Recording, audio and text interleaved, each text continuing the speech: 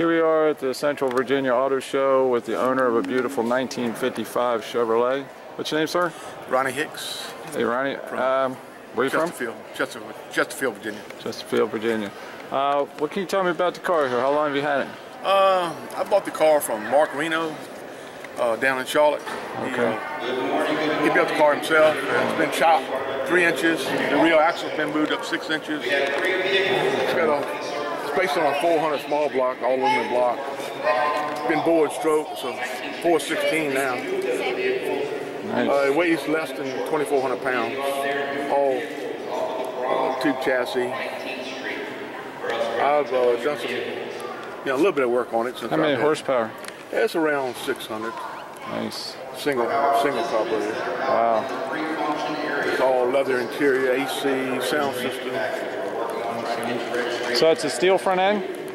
It's fiberglass hood, fenders, bumpers. The body is steel. The deck lid is fiberglass. Very nice paint. Lexan windows. So how long have you had it? Probably 5 years. Oh yeah, leather interior. Leather dash. You don't see a leather interior in a race car that often. Power windows. It's got the works. Power windows. Wow.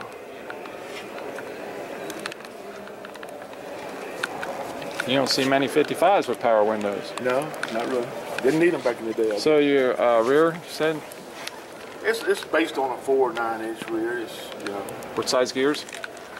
I'm not sure size-wise. Enough to get you going, right? Yep. Oh yes. And the transmission you're running? Jericho 4-speed.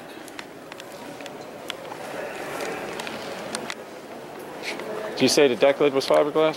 Fiberglass deck lid, yes sir. Dual fuel pumps, dual batteries. Yep, nice.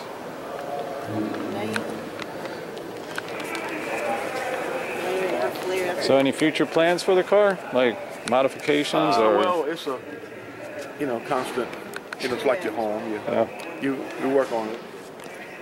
But it's always something to do to them. I've changed the Lexan out once, I'll probably do it again. Do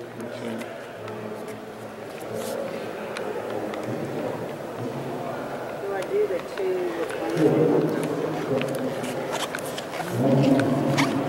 It's like I say, NASCAR inspired. It's got the exhaust like the NASCAR. Yeah. It's the room. Nice.